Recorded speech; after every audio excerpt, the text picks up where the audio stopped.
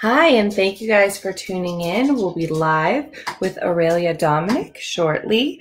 We hope that you stay tuned in, share with your friends, and we will talk to you soon. Thank you.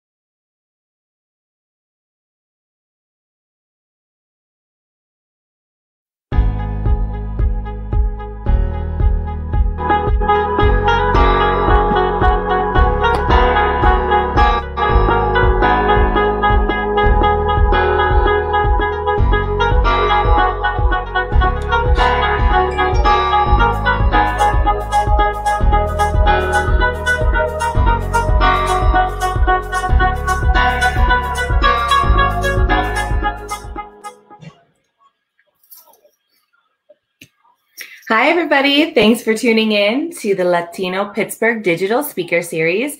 Today, we're here with Oralia Dominic. She is the Chief Medical Officer of Organization at Highmark. Hi, thank you for joining us.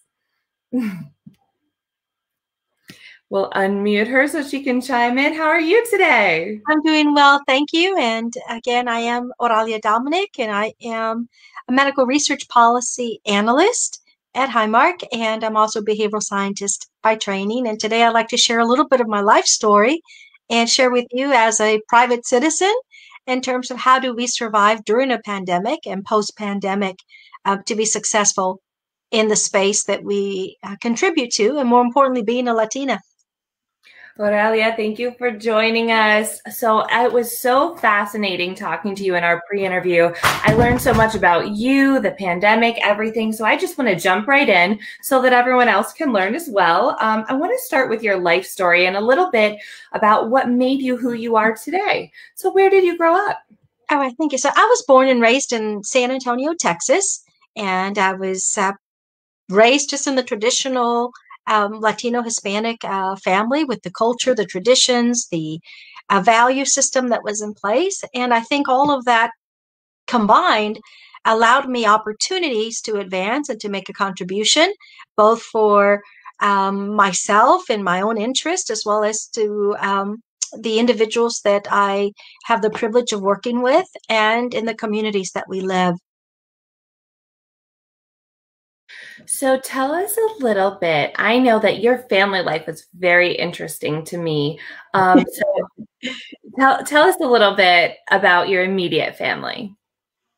Okay, certainly. I grew up in the traditional Latina family. It was very large. I am the youngest of a very large family.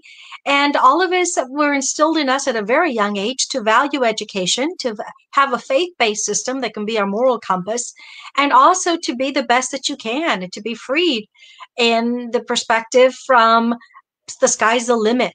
And I think with that type of encouragement and that upbringing, we were able to advance and set goals and try to do our best to reach them. I was very fortunate to have a large family that provided support, all types of social support.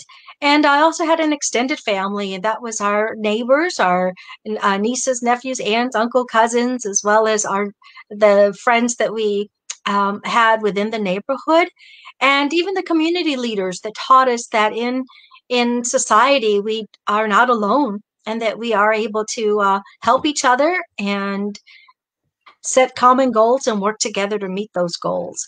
So I did grow up in a very large family. I also had I guess challenges in life like everyone else did. We had everything under the sun. And the good thing is that if you're standing solid as to who you are and what you are aiming to accomplish in life, and if you know the why do you do what you do? Why do you want to make a difference? Why do you want to open a business? Why do you want to lead? Why do you do the things that you do? If you know your why, you're able to move forward and allow any stumbling block to become a stepping stone. And I think that's also part of my upbringing, that if they give you a lemon or you have a lemon, you make a lemonade. If it's a stumbling block, that you make it into a stepping stone, and that you invest the hard work that's needed to succeed, that you use strategies that are taking you one step closer to your goal as opposed to letting it sidetrack you and give up, like many Latinos tend to do in time of despair.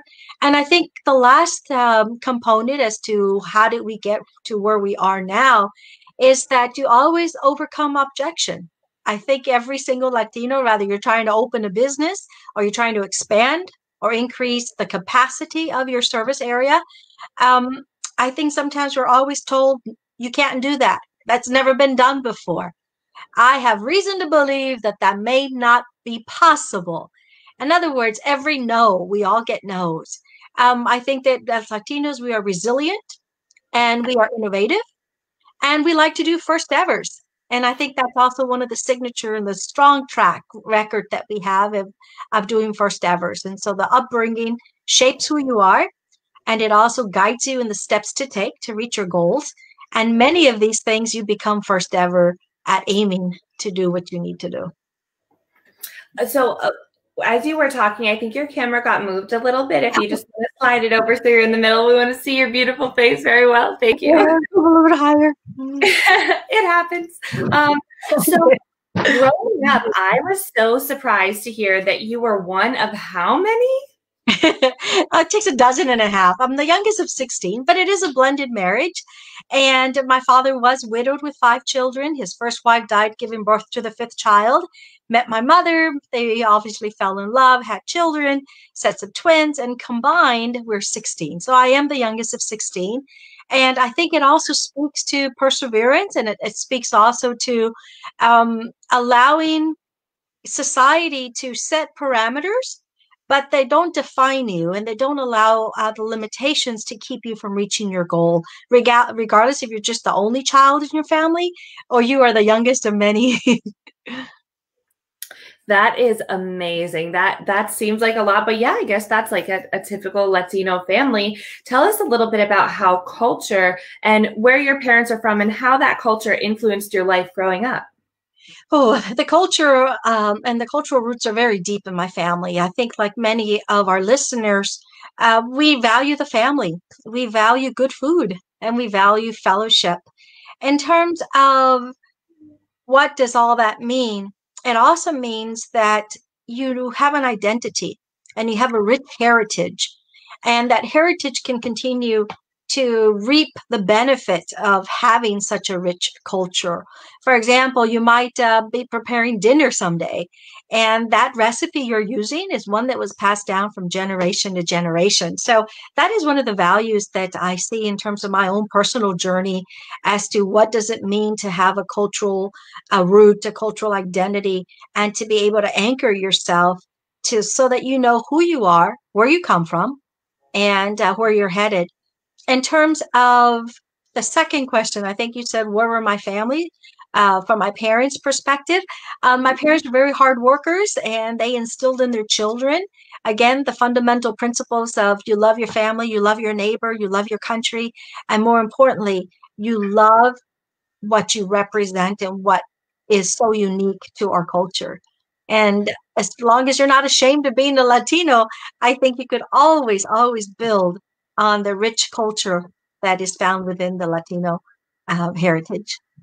And how do you define that culture? What do you think are the key points that make Latino culture unique? I think number one, we've contributed a lot to many industries. For example, if you love tomatoes, you can thank the Mexicans, the Latinos who brought that culinary staple into every home. If you also love chocolate, again, thank a Hispanic. If you love corn, thank a Hispanic. If you love television and having the ability to see television in color, thank a Hispanic. There were just so many interventions and innovative contributions that Hispanics have made, and we recognize them during Hispanic Heritage Month, which is October 15th or September 15th to October 15th. But there's in every single industry, there is influence and contributions from Hispanics, and that allows us to stand tall and to also recognize that those contributions make our life better. And from one capacity or another, whether it be in health, there's a lot of contributions in the medical devices, the therapeutic procedures, even in women's health, men's health. For industry, everything from contributions to automobile industry to even housing industry. I know that my father grew up a lot in construction and building custom homes. And so in every single industry, there's always the fingerprints of Latinos where they have improved a process or they've improved a service that's being provided either to our own community or our state or even a global contribution. So I think that the personal journey to get you where you are pretty ahead of the curve if you come from a very rich cultural background. And I think that's what Latinos bring to the table. And so why do you think that it's important for those people who aren't in the Hispanic community, who don't associate with the Hispanic community and are just coming in and realizing, oh my gosh, there are Latinos here in Pittsburgh?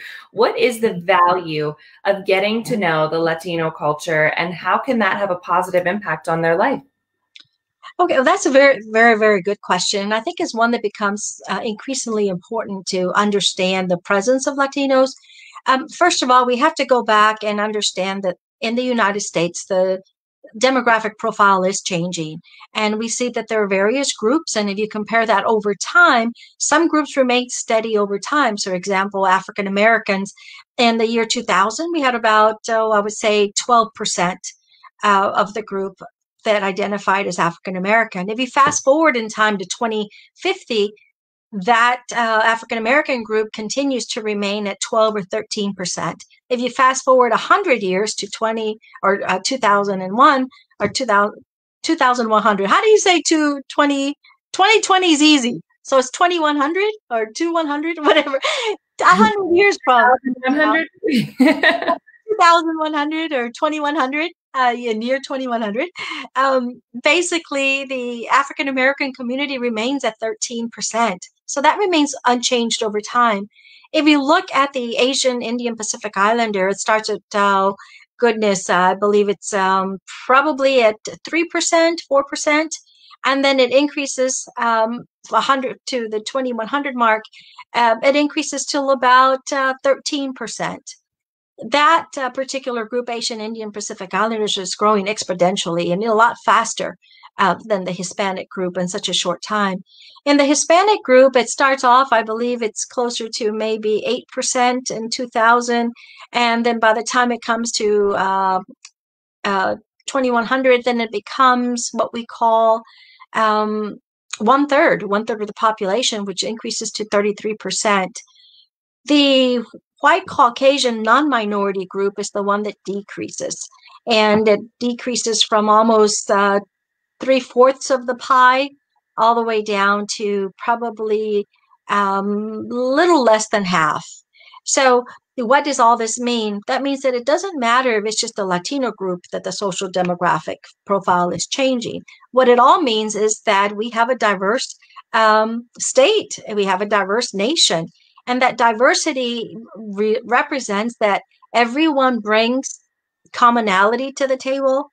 Everyone eats, everyone wakes up in the morning. Everyone needs the fundamental basic needs, right? From food, shelter, and so forth. But if you really want to bring in the cultural component, you will be able to experience music and cuisine prepared a little different than other cultures.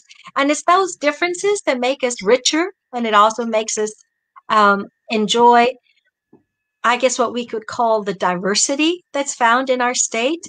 In Pennsylvania, we have 12.8 million individuals.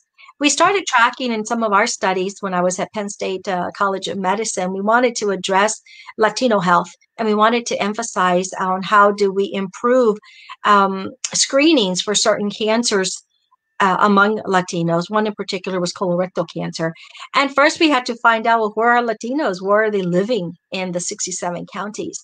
We quickly realized that in some counties, we started, well, first these data didn't exist. And as a Latino, when you don't have something, then you try to invent it or you try to create it. If there's not the model you need, then you try to create it if you need to improve something. And finding the demographic information and the cancer incidence and mortality rate for Latinos was very difficult. In fact, it was lacking. And when I was trying to have a baseline as to how can I compare what I want to improve to where we've started, that starting point known as a baseline was lacking. And I think many listeners always find a project, they want to compare it to something so they can demonstrate it improved, it had a return on investment and so forth. But if they can't find the baseline, it becomes more difficult. So one of the challenges was if it doesn't exist, then you create it. So we ended up tracking the settlement patterns for Latinos to figure out where are they living. And I'll share with you offline a slide deck that we have that shows that it is increasing over time. We started at 200,000 back in 1995, and now we're about the million mark. And we track those by county. And it also showed that some of these counties, in the 67 counties, that some counties have experienced population growth for Latinos 7 times higher than the state estimate. So there are some counties that have a lot more. Traditionally, why do you think that there's that big disconnect? The big disconnect in terms of why all counties do not have the same growth rate is because Latinos tend to gravitate to communities that are economic generators. And there are some counties that have economic generators that are in the industries that some Latinos tend to be real skilled at. One is the farming, and one is also in the meatpacking industry. And so, for example, there's Juniata County, towards central PA, there's different counties that have different job opportunities. And so in those counties is where you'll find higher population growth. What does all that mean for Pennsylvania or for anyone in the state? It basically means that they're your customers. They are the ones that if you are in business, you have a product to sell and someone needs to buy it. And if you know who your customer is, you're able to tailor it to the wants and the needs of that customer. And Latinos, rather it be the customer in a clinic where the doctor, the customer is the patient, or rather it be a lumber company or a car dealership or housing, if whatever the business is, if you are able to understand Latino culture, if you're able to understand their wants and their needs, and more importantly, their value system, that helps increase what they call the relationship building. And that is a happy customer spends money. A happy customer buys things. And you want your customers to be buying things. You want them to support your businesses. And more importantly, you want to have customer satisfaction. And so that is why it's important to know not just Latinos, but know your customers. And as you know your customers, you're able to better meet their needs and improving that experience. You have so many vast experiences. One thing that always amazes me about you is well, first of all, my computer falling. I don't know what's up with it today. No, but you have just this vast amount of knowledge in so many areas. And I really think that starts with how you were raised. So you told me a little bit about how your parents were a little bit entrepreneurial, and we had talked about specifically the role of women and mothers in the Hispanic community. Why don't you share a little bit about what the dynamic was like at home and what your parents did for a living? Okay, certainly. The dynamics at home, I think were traditional, just like everyone else's home. The only difference is that there's advice that's given to us, to each and every one of us. And some of that advice is awesome. And it reminds you that the sky's the limit and you can do anything that you want and accomplish whatever your goal is. And then there's another advice that I don't know how it creeps into our life, but it reminds you of everything you cannot do. And it reminds you of the no's. And it reminds you that you might not be able to do everything. And the environment that I was grown up with is that, trust me, it is very difficult. You will have to work hard. But if you are passionate about what you do, it's great. But you have to be darn good at what you do. And in order to be extremely good at what you do, you have to receive proper training, proper experiences, and you have to always remember that it is not all about you, that it is about the people you serve, it is about the community you live in, and it's also about a team. And I think those were all the key ingredients that allowed me to turn every stumbling block into a stepping stone. And they also put together, my parents, they were very adamant about an education. They said there's one thing that you can never lose, and that's your education unless you forfeit it. If you decide to quit, if you decide not to cross the stage, just because someone says you can't, you don't have what it takes to go to college, you don't have what it takes to own your business, you don't have what it takes. My father says, and my mother would always say, listen to that advice, ask and probe, okay, how can I improve? If I don't have something, could I acquire it? Could I somehow improve myself? And I think that is part of the blueprint that is in me, that you're right. When you're little, if someone says you can't, the first thing that comes to my mind is, what will it take for me to do that? And then invest the time for you to be successful. And not just passionate, though everyone, I think, wants to save the world. I think everybody wants to have something to do. But we often are reminded that it's hard work, it's perseverance that's required. You need to be resilient, and not everything is easy in life. And so as long as you remain constant and move forward, you're able to get closer to that goal.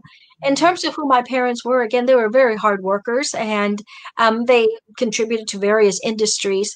In terms of women, my mother did work from home, or was a stay-home mom, if you will, to raise us. But she was also an entrepreneur within herself, within in her own self, right? We learned a lot from her. And both of them died when I was a very young age. And I think that's also just to remind the audience that sometimes you want to grow up and say, when I grow up, I'm going to buy this and that for my parents, or I'm going to get them that car, or I'm going to get them that ice maker, whatever it is that you want to one day buy your loved ones. But if they die before you're able to reach your goals, your whole life needs to continue. And that was one of the things my parents, and growing up, that they shared with me, and they lived it by example. They also had it in their work ethic. But that value in education is one that I think that is one of the biggest block that I stand on the shoulders of, if you will. So for Latinos, education, higher education is a hurdle. As you know, Latinos are the least likely to complete higher education. And for all of the great things that we're doing, all the numbers that are growing, you know, we're opening the most businesses. There's so many firsts that you have done. Why do you think that there is that disconnect? I think it's a disconnect based on the mentorship that's lacking, and the real life examples that Latinos need. I think really any culture would need. If you want to become X, Y, and Z, okay, to get there, it requires mentorship. No man is an island. And when it comes to Latinos, because they have such a advanced, how do we say this? There's Latinos, when they start young, they learn about money. They learn about babysitting. They learn about responsibilities. They learn how to care for their neighbors and care for themselves. They also become a trusted source. And those skills are learned very, very early on. But when it comes to say, I want to go to college, I want to graduate, the first thing that they're reminded is, oh, it's difficult. It's very, very hard. Very few do it. And it sort of brings in this negativity and they're just discouraged. And you need a balance. You need a balance of reality that it is hard. But there are strategies we can put in place to help you get there. If it's extra tutoring, so be it. We go to extra tutoring. If it's extra mentorship, so it is. but you have to have someone reach out. And that was one thing that helped me. My parents really embraced me with support, social support or family support, but they also put a social support around me of professionals that say, hey, my daughter may want to become a doctor. So I would be introduced to doctors that maybe I could shadow in their clinic. Back then we could shadow. Now I don't know if they allow shadowing. I think it's called more internships once you're in the program. But that is a big disconnect as to the Latinos start strong. 100% start kindergarten. And by the time we get 12 years later, we have in some districts just 30% crossing the stage. 70% fall out. What is the difference? What is the difference between a Latino that starts kindergarten and has 100% attendance to the issues that allow them to, oh my goodness, they didn't pass because of truancy, because of excessive absences, because of the grades. Something happened along the way. And one thing that we do know for sure is Latinos are smart. They're resilient. And no matter how many times they are told no, okay, they must hear in their lifetime a yes, you can do this. And this is what it would take. And here's the social support and the mentoring in place that's needed. The second is financial assistance. Education is hard. I believe if you ask any Latino at any given time, they have held at least 2 jobs in their lifetime. For those that got paid, maybe it was the one after the age of 18 where they were able to work somewhere. But everything else is like you just help out because that's the right thing to do. But everyone has had at least 2 jobs, even when they're in high school, even when they're in college. But what happens is there are so many programs for Latinos to open their businesses. There's programs to go to school. There are programs to that would help pay for their student loans, that would even help for their training, especially in areas that are underrepresented by Latinos. And those programs say, hey, we have the money, we just don't have the candidates. You know, we have scholarships. I know that the chamber here also supports entrepreneurs and opportunities and scholarships. And I encourage every listener to, number one, if someone said you cannot do it, I am here to encourage you and remind you that, yes, you can do it if that is the pathway. But you must find out, number one, is that the pathway that's the best pathway? Because there's many pathways, maybe not that one. It could be another one. And the second is find yourself a mentor. Find yourself a mentor. It doesn't mean it's someone you know, but it's someone who you want to be like. If you want to be a president of a bank, if you want to have a franchise, whatever your business is, I would ask you to see, okay, who would be your number one competitor? If that is the dynamics it took for that company to get to that level, then you may want to reach out to experts to see how can I too become at that level. So mentoring is very important.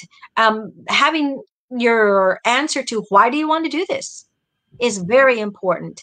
To apply for programs that are there specifically designed for underserved populations, which Latinos are in some industries, start applying. If you do not apply, it automatically eliminates you from the equation to be considered. And so what is the disconnect? The disconnect is multifactorial. Many factors come to play, but there's one thing that remains consistent, and that is you. There'll never be, for example, another Melly one you. You have your skill sets. We all have weaknesses and we all have strengths. And we have to learn to use our strengths, and we have to learn how to find opportunities to improve our weaknesses. But most important, we have to have a social support system in place that could help us understand the tools of the trade, if you will, or what is the company's culture, or what is the toolbox full of the tools that you would need so you can be successful in what you do. Another gap is reading and writing, the math skills, the technology skills, and the written skills. Those are areas that we could always improve on, me included. And there's also areas that we now have so much technology that you can take videos and whatnot on YouTube at no cost from professors that are putting these types of lectures online. What you have today is much different than what I had when I was growing up. And I love there are so many opportunities for non-traditional education. And I love how you said, you know, there are so many different pathways, and there isn't one pathway that's right. We all reach our destination in a different way, but as long as we get there, that's really what matters.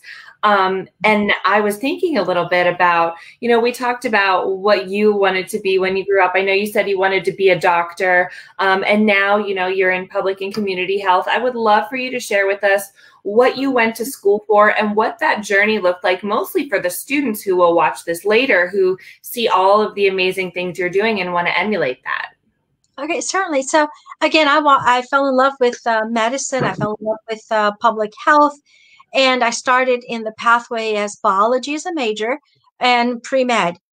I quickly learned that many of the models that were being used in a clinical setting could be improved, especially among cultural and diverse members, or what we call patients. And I wasn't the doctor. I was just the intern, or I was just the one that was shadowing. And my voice really didn't matter, because what we have in the clinic are guidelines that doctors follow. We have certain prescriptions, for example, that are prescribed to patients based on the condition, and it automatically tells you how many to give per day. Take 2 by mouth, or take this for 10 days, or if it's a Z-Pack, whatever, maybe it could be in a take 2, take 3, or take 3, take 2, take 1 fab. But the point is this: when you go to become a physician, you're there to fix what is broken. And to break it, there are guidelines as to what protocols are the best things to use. Was very, I guess I should say, it was very attractive for me to be in that position. But the more I spent time shadowing it, I decided that I didn't want to be just a doctor that saw one patient at a time, or a clinic. That I basically wanted every single doctor who has a touch point with a patient to provide them the best protocol, the best option, so that the patient can survive and the patient can have a better health outcome. And I quickly learned from my mentors that they really encouraged me to say, if you really want to shape the guidelines, if you really want to improve the public health, then doing it one patient at a time is great, but maybe going into a public health perspective is better. So I switched then from pre-med, and I went straight into trying to prevent chronic diseases in populations. I wasn't just interested in one Latino. I wanted all Latinos. I wasn't interested just in one county or one city. I wanted all of the state. And then I wanted the entire nation. And now I'm at the point where I'm so greedy that now I want the whole world. So I want global health too. Like, that's not greedy. I think that's very selfless. And I have to go back, as you mentioned, my family grew up, you don't love anyone more than your own mother and your own parents, or your own parents. And I had a stumbling block where both died at a very young age, when I was at a very young age. And so you have to go forth. Why do you want to do what you do? And why did I want to go into public health, or go into medicine, or into biobehavioral health? And that is basically, my mother died prematurely of type 2 diabetes.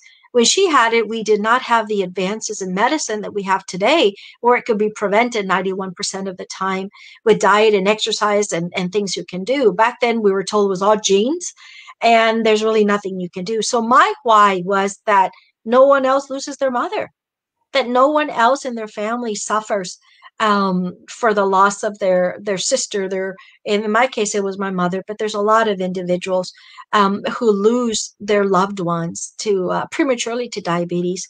And so that was my why, because one diabetes death was one too many, and still is one too many. I started studying everything about diabetes, and then that led me to, I need to do more than just to know the anatomy. And so that led me to another program that looked at nutrition. So that led me to my master's in nutrition, my bachelor's in biology, all about biology. Then I wanted to know more about how does physical activity and nutrition play a role in diseases that you can prevent.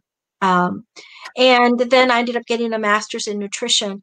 I then wanted to go beyond that and wanted to learn, okay, if people know, that's knowledge and awareness I want to increase, right? So then I went into this whole training of how do you increase knowledge? How do people learn? How do they make their choices? How do they balance life when they have a prescription that is $300 a month and they have a car payment that's $300 a month, or they have a light bill that's 300, or a house bill that's 300? Which one do you pay? And it just seemed like all the research I was working with and working on, individuals always prioritize the light, cutting of the light, or having food on the table more so than by getting the prescription and or putting their health first.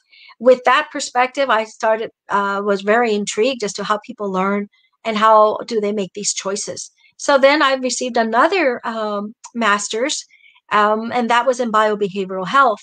And in biobehavioral health, it tells you everything about the biology, but it also tells you about the behavior and how you can have the best health outcome. I then decided that I would go straight to prevent diseases and learn that anyone that has diabetes is at risk and increased risk for having a second condition that's known as a comorbid condition. And so we started to see people and patients in the clinics and in the community having to deal with diabetes and hypertension, or diabetes and cardiovascular disease, or diabetes and obesity, or diabetes and high cholesterol. And then it came into my work where we quickly saw that individuals that have diabetes were at increased risk of getting certain cancers, colorectal cancer, liver cancer, other cancers as well. So I started to learn everything and receive training and funding to study what is it that affects Latinos and health. That's the group I focused in. And then I changed it to expand it to include medically underserved populations. And it started with diabetes, and then it went with diabetes and cancer, and then all the other comorbidities that we looked at. And one thing that I've learned throughout my entire training is access to care. And so in my studies here in Pennsylvania, where we try to increase colorectal cancer among Latinos, these were some of the first ever studies that were conducted that I led. And through those experiences, I learned that access to care was important, and that over 60% of the population did not have insurance or were uninsured. I then try to understand, why are they uninsured if indeed they're employed? They work 2 or more jobs. And I learned that they were working in part-time status, which makes them ineligible to become with full benefits to have healthcare insurance and so forth. And then I also learned the importance to integrate the healthcare delivery system, so that if a person gets positive reading for a test, they now have to go for further diagnostic testing. And sometimes that testing had to go to a different facility. And sometimes it had an added cost as well. And so we had to coordinate the healthcare system with the Cancer Institute, with indeed taking on individuals as new patients, even individuals that were seen at a federally qualified center, which many individuals are familiar with. But basically, you just have this ability to pay in the federally qualified centers, which is a little different than the other healthcare system. But that integrated delivery care system and health services research is what then started to intrigue me, because I knew that had a component. So again, I went straight to formal training, and that's I think what I'm trying to say is, start your journey. Anyone that wants to finish their education, please start it and finish it, but don't let it be your final destination, because there are so many advances in medicine that we all need training, and this training has to be constant. And it's okay to go back to school to learn either the first time or to expand what you already know. And it was my journey and my attitude that these are people's lives. It's one that I want to improve, and I have to take the responsibility to be as knowledgeable and as current as I can, so I can be accurate, I could be timely, I could be impactful, and more importantly, I'm able to let the science lead and use the strategies that we've known to work in the past, but also be open to the new strategies that innovation brings our way. I then looked at, went from the individual level, I went to the state and populations. And part of that population then also led me to have postdocs, one in health services research for that healthcare delivery systems. And then the other postdoc that I did was epidemiology. And that was really the disease surveillance. What is it doing? Today, we apply all those knowledges to COVID-19. and what it's doing to Latinos and um, I guess we could say cultural and racial minorities and the communities. We know that they're having it more difficult both to protect themselves from getting COVID and spreading it during the pandemic. And many of these reasons are attributed right back to what they call social determinants of health. So that is a very long way to say, how did I get to where I'm at? I think 10 years ago, 20 years ago, I would say, I don't know, I just want to help people and go in that direction. Looking back in time is you have to let science lead you. And if indeed that is exactly what your space is. In your case, it might be confectionery, um, or it might be the housing industry or the automobile industry or housing and development and legal and whatnot. But whatever area that drives you, you have to keep up with it. And you have to now integrate technology. So I never stopped learning. One of my mentors said, never stop learning. My other mentor had said, be passionate about what you do, but be damn good at what you do. And to be very, very good, it requires training and it also experience and practice. And another great saying that I follow is one that says a prepared mind is important and chance favors a prepared mind. So things happen sometimes, you can't explain it, but I certainly know that if you are very well prepared to give an answer for what you do and how you do it, you will have a better outcome and as opposed to just drawing things from the air and having this saying that says follow your nose, it always knows. In my case, the direction changed every time I turned my head. Like follow your nose, that was this way, go that way, no, go this way. But learning is good, and I like to encourage every listener to please never stop learning. And number two, never give up. And it is okay to learn multiple things across multiple areas because somehow it all intersects. And that intersection is the one that allows you to be resilient and to better understand your industry or your space.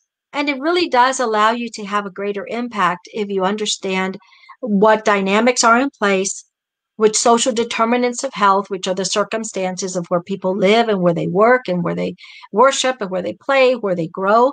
In other words, the neighborhoods, the amount of money, the opportunities are all related. And the more you know your customer, the better you are to offer the products that they need and the greater customer satisfaction you can achieve. And that's true whether it's a patient or if it is any other product that you may be offering to your customer. And never give up. I love how everything kind of goes through for you. Like I can kind of see how we talked earlier a little bit about your childhood and your views on things and how that started with, I don't want to just help one person. I want to help everyone. And in everything you say, like you just said, when you look at a customer, you apply that to all of the different ways that someone can be a customer. You're always looking to make sure that it applies to everyone. And that is one thing I think is so beautiful about the way that you approach everything is just to help people and make the world a better place. So we definitely appreciate that. I want to hear about how COVID-19 changed what you do and how you took that perspective of here's a problem, I want to help everyone. Tell us about that. Sounds good. So I started again with diabetes and its comorbidities, right? Then I had an opportunity to join Highmark in health equity and trying to close disparity gaps. And that took me really to the entire HEDIS measures, which are at any given year over 79 different measures that address the conditions that happen within a clinical setting. And I had to quickly learn everything from, child wellness. I had to learn about vaccines. I had to learn really everything that a patient may go into a doctor's office. It expanded my expertise, if you will, in just chronic diseases. And when COVID came, again, COVID is not diabetes. COVID is a virus. COVID is an infection that's highly contagious. And we know that through science, what we know today is that it is highly contagious. It is face-to-face contact where it transmits. And we know that in order for COVID-19 for it to do damage, it has to enter the body. And we know that it enters the bodies through the eyes, the nose, and the mouth predominantly. And we know that the mitigation efforts and the communications that are coming from the Center for Disease Control, from our Secretary of Health here in the local health department in Pennsylvania, and really throughout the nation and probably globally as well, is that number one, you avoid touching your eyes, your nose, and your mouth, and that you wash your hands frequently. Well, you and I both know that we touch our face frequently. You know, we got to adjust our hair and we have to do everything, right? In fact, there were some studies that say that the average American would touch their face over 37 times an hour. And if you multiply that by that's over 300 times. So we wash our hands, right? And they always say right before you eat, right before you or after you go to the bathroom, when your hands are dirty, wash them. But with a COVID-19, that protocol became more important because in order for the virus to enter the body, it has to enter it through the eyes, the nose, and the mouth. So washing the hands became important. And that was also part of my training at NIH and others where we talked about infectious diseases, chronic diseases. So we knew the importance of washing our hands. I think all of you know, those of you that are Latinos, you know your grandmother, your mother, lávate las manos. Everybody has to wash their hands at all times, right? So it's not rocket science, right? It's not anything under the sun that's new. We all wash our hands. But thinking back of this COVID-19, it made me think of my father. My father was born in 1917, and they've been comparing the COVID-19 to the Spanish flu. And the Spanish flu was in 1918. So my father was about 6, 7 months old. And I thought to myself, my goodness, he survived it. He survived it even when we didn't have these infographics and these 10,000 messages that come at every angle. Wash your hands frequently. Avoid touching your eyes, your nose, and your mouth. If you sneeze, if you cough, use a tissue and dispose of that tissue properly in the trash can or the receptacle to make sure you disinfect all the common areas, right? The doorknobs, the kitchen counters, your cell phone, your keys, to disinfect and to social distance. The minimum of 6 feet so that if someone does cough, those droplets really don't come too much in contact with you. We also knew that, hey, if you have a fever, if you're sick, stay home if you're able. I am not too convinced that we had all of this added knowledge as we do today, as we, back in 1917. I do know they wore masks because I came across some pictures. And during that pandemic, very similar to the setups we have here in the hospitals, but a lot of individuals, even the physicians and whatnot, did have PPE, which is including the masks. So masks have been here since 1917 and during the Spanish flu pandemic. Today, it's mandated if you're out in public, please wear your masks. And so I started thinking to myself, how did my dad survive? And my dad ended up dying of what we call he suffered a lot from chronic bronchitis. And those bronchitis sometimes would turn into pneumonias. And he was strong enough to beat all pneumonias to that point. But the very last chronic, what do we call it? The last pneumonia, chronic bronchitis that turned into pneumonia, he wasn't able to beat that. He wasn't strong enough. The immune system wasn't as strong. And so he couldn't fight the pneumonia. And he ended up dying of respiratory failure. But I remember growing up, he would tell us stories of what it was like growing up during his lifetime, and the sense of community and the sense of you're not alone and people doing the best that they can and to help each other during pandemics. And that immediately prompted me to say, well, what am I doing? Here I am. I don't think he ever envisioned that his daughter or the youngest of the daughters would be living through a pandemic as well. But I thought to myself, if the community and that sense of community helped my family and my father's family, I must do something. There's something that I must do. And so I started to learn more about COVID-19. I started to see what the patterns were. I used my skills. I used my added skills in surveillance of how is it transmitting, which populations, who's recovering, the severity of the infection versus that which is a mild case, for example. And then I quickly learned that underlying conditions, the people with underlying conditions, they were having more difficulty during this pandemic of COVID-19. And I said, what can I do? What can I do to help? I started working closely with Dr. Eugene Langridge at the Penn State College of Medicine in the Department of Public Health Sciences. He's in epidemiology. He's also a veterinarian by training, and he is also one of the cancer directors there. And I said, we need a toolkit. We need to be prepared. We need to have a preparedness plan. We need to have a response plan, and one that can be used at home, one that can be used in the community, one that can be used at school and at work. I want to be able to have everyone to have the information that they need so that they can protect themselves from getting COVID and from spreading it. And so I said, can you please show me where to find it so I can share it with others?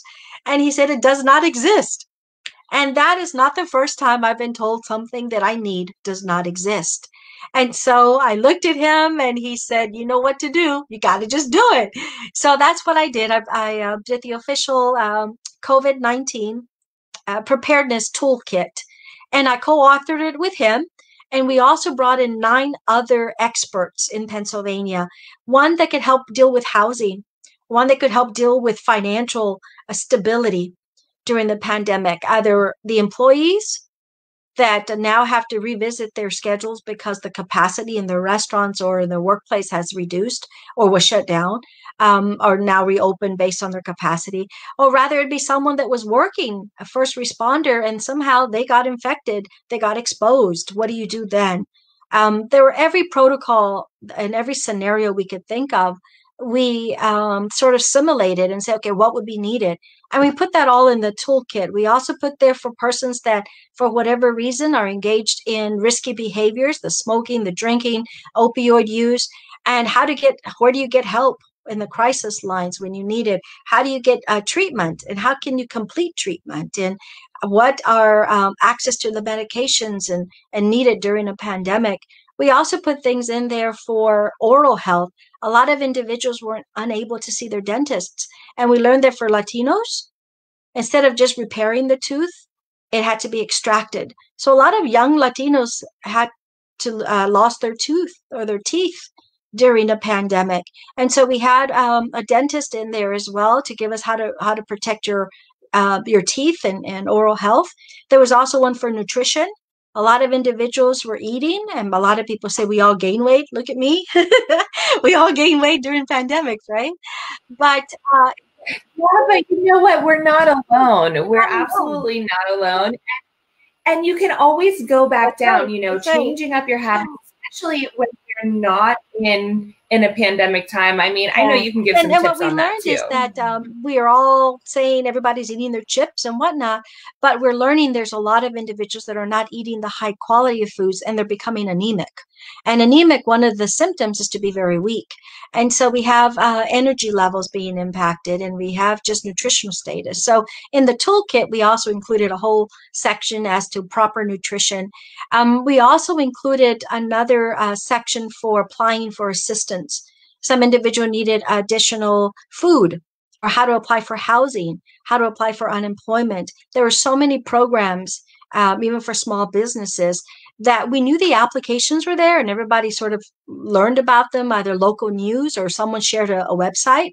But we also knew that you needed experts that could answer questions that could help you through the application process. So we have a whole section there, how to apply for assistance. And also, what are some therapies from a faith-based perspective? Latinos are very strong in their faith, and a lot of people love music, you know. And so a lot of the leaders, we put those together and say, what are some strategies Latinos and others can use? And music therapy was one. And so there's a whole section there of how you can get inspirational music, or how to let music be a form of therapy. Gardening is another. So I put together this toolkit. It gives you information that is real time. It's accurate. It comes straight from the federal and the state level authorities on COVID-19, the same ones that do the regulatory arms for recommendations as well as guidelines of CDC in particular and the Department of Health. We also put in there a 1-800 hotline for a crisis. Regardless of what the crisis is, they're all listed there, and 24/7 hotlines are there where people can use to call. And Latinos said, this is all great. I want to talk to the doctor, that white coat. I don't need anyone to tell me anything. I just want to be able to ask questions. So Penn State was able to team up with us. And Gene, of course, represents the College of Medicine and the Cancer Institute. And he was able to bring that resource to the toolkit. And therefore, anyone can call 24/7 to ask any COVID-19 question to a physician. It's called Penn State On Demand, and it's there. And there's also a social pledge. Many people said the social distancing was something that was more of a curse because they were interpreting it as stay away from me, it's isolation, and guess what? I'm all alone. And so we got, again, the experts in the different fields to say, how can we get individuals not to feel isolated, that they're not alone? And so there's a social pledge in there that's called Social Support Pledge. I call your trusted local person. There's names that are listed there by county. And then there's a space that anyone in Pittsburgh, they could call Melanie. And Melanie, you put your name and the phone number or the email that you'd like. And you give that one pager, standalone pager, and say, this is how we prevent COVID-19. And you're not alone. And here's my number, and I can help you and get you connected to resources. So that toolkit is in English and in Spanish. And it also has questions of how to apply for assistance, how to ask questions, and more importantly, to ask a doctor. And so that was my contribution. I did not know that it was one of the first that was released here in Pennsylvania. I knew it was be the first for it in Spanish for Latinos, but it appears to be one of the first that was released from a community-based and an entire holistic perspective. And our first case in Pennsylvania was March the 26th. We immediately started working on this toolkit on March the 26th when the governor declared this as a state of emergency, and bringing everyone together and everyone authoring it. We did it in less than a month as a turnaround time. And so I've given you the links. It is absolutely free of charge. We made it public domain so that you can share that toolkit with everyone and anyone that you wish, and you don't need permission. And you don't have to go to a particular website, although many organizations already posted it on their website. You have it as a PDF form. You also have it as a link and even a barcode that you can scan right on your phone, and you can access it directly. And there's no middleman to have access to it. And it is public domain, which means that you can use it in its entirety without any permission. Should you need to extract it and try to change something in there, you just send us an email and we quickly review it. And there hasn't been a request that we have not approved yet. So that's a long way of saying, why did I respond to the COVID-19? It brought me back to my father, who I lost again when I was at a young age. And that was with a respiratory condition or disease. And that's exactly what COVID-19 hit. And it just so happens that the Spanish flu of 1918 is being compared to COVID of 2020, right? Or COVID-19, since it really came in 19. And that's how I responded. It's just a small step. But Just a small step. No. I am not going to allow you to downplay yourself. She did a massive amount of work in a very short time just for the betterment of the public and to educate the public and keep everybody safe. So not a small step. I don't think that anything that you have ever done, have you ever taken a small step. You take leaps. You're such an inspiration to all of us. You're welcome. I want to talk a little bit about, my mind just went blank. I can't believe you tried to downplay that so much. I want to talk a little bit about firsts, because you have had so many firsts. And one of the other things I admire about you that I try to apply to my own life is there is no limit. Like, possibilities are endless. I can do anything as long as I set my mind to it. And that's something I see in you. And as a result, you've been the first at many things. Why don't you share some of those with us? Certainly. So I'm the first of 16 children. I don't think there's anyone I've met yet that has more siblings than 16 here in Pennsylvania. No, I'm just joking. Okay, so you want to know more academic things that we've done. So again, when I was looking at Latino health in Pennsylvania, I had seen the intersection between diabetes and cancer. I knew that Latinos were the group that gets least, the group that would get the least amount of new cases of cancer, for colorectal cancer. But when it came to late stage diagnosis, they were a group that had more late stage diagnosis. And those that died prematurely, Latinos were also pretty up there. So you have a group that gets it the least, but they're dying a little bit more of it, right?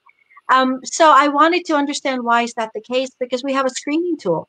For over 40% of all the cancers that we can identify, well, actually, 60% of the cancers we have a screening tool for, and 40% of those we can prevent. Right? If we catch these early enough, when it's easier to treat, we can have increases in survivorship. So I started everything into a better understanding what are barriers to getting colorectal cancer screenings among Latinos, and I designed a study that was funded by the NIH to look at barriers to colorectal cancer screening. We went into different counties, rural versus urban, and I didn't realize that that was the first ever study in Pennsylvania, but that became one. The second then is we looked at all of the information that we learned from meeting with Latinos and all the focus groups as to what are barriers, and we also asked what are some solutions or answers to those barriers. They gave us ask a Latino for a problem and how to solve it. You will get a wealth of information. And so we looked at it and then we said, to me, that sounds reasonable. We've never done this before, but they said it. Let's see if it works. So we designed a randomized control trial, how to increase colorectal cancer screening among Latinos. And they also talked about the importance of social support. And we put in place then also an education piece, social support, and then also that healthcare delivery of where to get screened, and using also the modality of screening that gives you convenience to get tested in your own home with a mail-in kit. And again, that was a first ever. In terms of my own training, I ended up doing 2 postdocs at the College of Medicine at Penn State in the Department of Public Health Sciences. One of them was in epidemiology, as I mentioned. The second was in healthcare delivery system and behavioral research. And I was then invited to be a full faculty. And so I became the first Latina to ever be hired in that department. And I don't think it was because I am all that. I just think that it is at the right time. It is going to limits that go beyond what you have set out to do initially. And you just really don't give up. And so I did become the first Latina there. Another one was trying to prevent cancer. I wanted to compare my rates and the models that I was using that was improving colorectal cancer screening. We started at 10% baseline, and our models increased it to 67% getting screened. So the models do work, and really increased them a lot, right? Taking us closer to where it's not 100% like we'd like, but 67 is definitely better than 10%. And I didn't have baseline numbers to compare myself. I do have some for the state where everyone's combined, and I work closely with the Department of Health because they do have data reports and they do have cancer plans and they do address the cancers I was looking at, breast cancer as well as colorectal cancers and others. But I didn't have the group for the Latino because the Latinos, for whatever reason, were underrepresented in those data that were being looked at. And we had something called NA, non-applicable, or it's not available. And so again, I had a conversation with Dr. Langridge, and I said, I need baseline numbers for my Latino groups, and we don't have the burden report. And he says it does not exist. And that is again when he says, why don't you just create it? And so I created the first ever Latino cancer burden report, but I was very responsible in creating the report to include non-Latinos as well. So that if you look at the burden report, there are these data they give you for all cancer that's ever happened here in Pennsylvania, from 1995 all the way to current. And I think that burden report was released in 2016. So it was everything all the way up to 2016. But I did the entire state, and then I did it by county and by age, by sex, by race and ethnicity. And then I also did it by social economic status and all the social determinants of health that we know impact cancer incidence and morbidity and mortality. So in that report, Melanie, if you happen to be non-Latino, you can still see the top 10, the top 20 cancers of new sites. You could also see what it's doing over time. And it could also look at every stage. What I did with those data sets is I also extracted the Latino group, and I created the same tables, one that says non-Latino and one that says Latino. So you can compare both. That's great. So where can people find this information? I will email you the link, and you could share that. You could also just Google Penn State. Oh no, you can just Google Pennsylvania Latino Cancer Burden Report. It's the first one that exists. There hasn't been another one. I do want to update it to give us the most current ones. Now that we're in 2020, I can update it to 2019. But all you have to type in is Pennsylvania Latino Cancer Burden Report, and that's there. What we'll do is after this, we can put some of the links down in the comments. So anyone who's watching, or you can circle back. There are so many things that we learned during this. I feel like I just went to class. It was really amazing. And I want to point out one thing that I really take away every time I listen to you talk is that there is no obstacle too great. There is no goal too great. And not only is it not too great, but you can go far beyond that and just continue to shine and elevate everyone around you. That is always what I get from you. And with that, I want to take one question that we have from the audience before we wrap up. So Richard said, what is the best advice that you could give to people in order to help them prepare for a winter surge of COVID-19 cases? Thank you, Richard. Yeah, that's a very good question, Richard. And I think it's also become the $1 million question, because all of us know that we have to continue doing what we're doing now. Okay, we still have to continue the social distancing. We still have to continue washing the hands. We still have to follow the CDC guidelines, the Center for Disease Control, as well as the Department of Health. There's these messages that will continue to be just as important during the beginning of a pandemic, during a pandemic, and it'll also continue to be important after the pandemic. So following those basic steps of, again, avoid touching your eyes, your nose, and your mouth, washing your hands frequently, stay home if you're sick, if you're able, disinfect, intensify the cleaning in those frequently touched surfaces. I also would add, and this is just my own interpretation, is that the cleaning should also reflect in your car, in your kitchen, your home.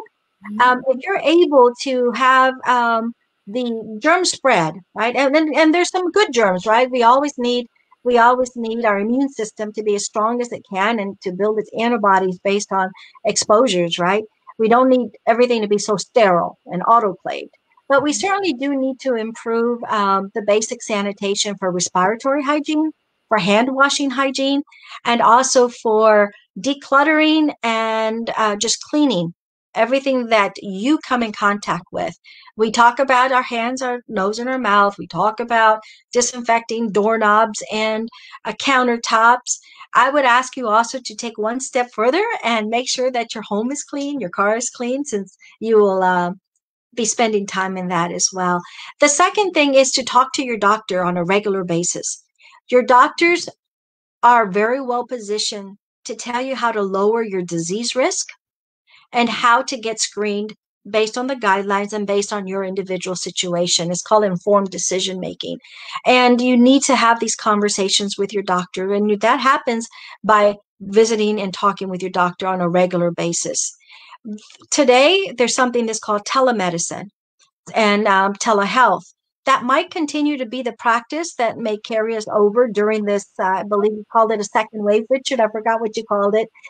But I would like for you to always continue to learn about the devices that your and capacity that your cell phone has to be able to have these type of virtual telemedicine office visits. Some individuals may not want to go to the hospital or to their clinic because they're afraid they might get COVID there. It does not mean you don't see a doctor. We have multiple options. And so that's also another strategy that you can use. And the last strategy I'll share with you is you have to have a preparedness plan and you have to have a response plan for yourself, your household, your neighborhood, and in your community. There are several preparedness plans and response plans. You can go to the CDC website. You can go to the Department of Health website. You could also go to it's called the White House COVID-19 response website. They also have resources there. And you can use the toolkit if there's no other one. This one is also very specific for Pennsylvania. That's what I was going to say. You know, all of this information that she's sharing, she put in this toolkit. It's in English. It's in Spanish.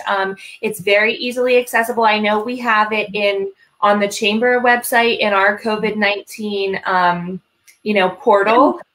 So it's on there. So I will also include the link down in the comments a little bit after. So if you guys want to circle back. But thank you so much. This has been really amazing. Is there anything you want to say before we wrap up? I just want to encourage every single individual that you are special. You are not alone and you can do it. If there are big challenges, the way Melanie highlighted, there are even greater challenges, I know, especially during pandemics. But there are also greater mentors. And I ask you to please reach out to a trusted source, reach out to a community leader or someone that you have trust in that can help and guide you. You're not alone, and together we can make Pennsylvania safe and healthy and continue to do what you do. There'll never be another you. There isn't another you, but we are here to help you. And whatever we can do in our capacity, we are committed. And may God bless you and may you continue to excel in everything that you do. Thank you so much. We have been so blessed to have you today. And I want to thank all of you guys. I know that there are a lot of people who tune in every week, and we're so happy to have you. The Latino Pittsburgh Digital Speaker Series is an initiative of the Pittsburgh Metropolitan Area Hispanic Chamber of Commerce. Its goals are to share relevant information, inspire growth, and foster opportunity. Speakers include community members and other individuals who have a positive impact not only on the Hispanic community, but the Pittsburgh region at large. This is something that we do every week. Usually it's on Tuesdays at 12. Every once in a while, we'll switch it to Wednesdays, but you can always check out our Facebook. Next week, we're actually taking a week off. And that is because we want everyone to go out and vote. I think, we have been bombarded with the importance of the vote. We've seen all the posts everywhere. But there's a big difference between having the intention and actually doing it. As you know, this is a very pivotal time for our country. And I would ask that you not only voice your opinion on social media, but you actually take the time, if you haven't voted already, to go in person. Yes, the lines will be long. Take a sandwich, take a drink. I know I will. I'll probably take a book as well. But I'm going to be there as long as it takes, and I hope that you are too. The speaker series will be returning on, I believe it's November 10th, and we're going to have George Fernandez. He is the founder and CEO of the Latino Connection, which is an amazing organization that I really can't wait for you to hear more about. So if you guys want to become a speaker, you can feel free to email me at chamber@pmahcc.org, and you can learn more at our website right there. Well, I hope to see you guys next week. Thanks for tuning in. And stay positive and test negative. Thank you.